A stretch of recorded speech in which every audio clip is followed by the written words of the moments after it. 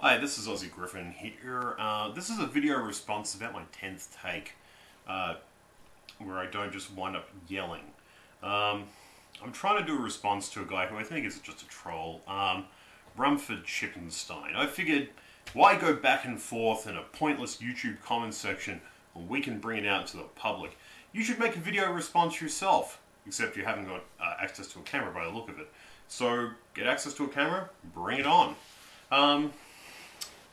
So yeah, Ayn Rand had a couple good points to her philosophy. Be objective about things, be honest about your accomplishments.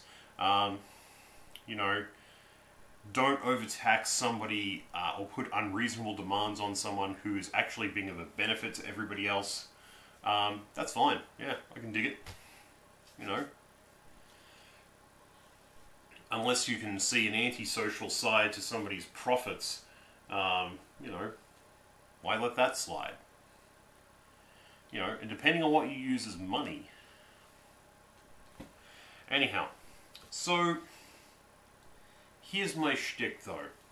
Here's where we lost you. The definition of altruism, you brought it up, is like, oh, well, you don't know the definition of altruism, that just means that's something animals do, you know? I'm like, yeah, and the definition is still the same. It's not cynical manipulation, and it's not public relations work. A is A, as Ayn Rand would say. So, those are first principles. Altruism is altruism, altruism. Until you can prove and show quantifiably that it is something else, it is altruism. If you're going to show how it is different, that's fine. I went into my justifications, because I can't speak for anyone else, and neither can you, by the way. You can only speak for yourself and your take on things. Remember that. So, yeah. Altruism is a case of finding...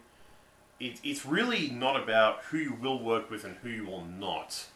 It's really just about making sure that you're not doing the wrong thing. That's it. That's really all it is.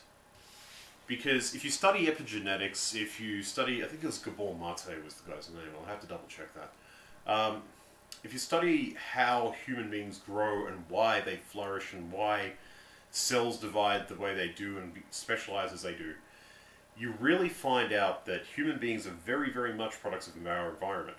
So to create a better environment, or to foster personal growth in individuals, to have better individuals around you. I've already gone over this in my response to Fringe Elements telling him why I was unsubscribing.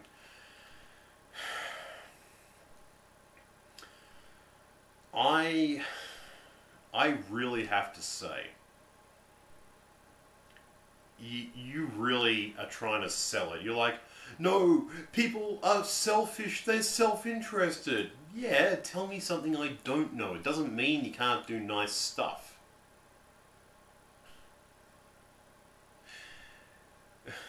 It's really sad to see someone so dedicated to their belief that everyone is as selfish as you want them to believe they are. I mean, in a word, they're not.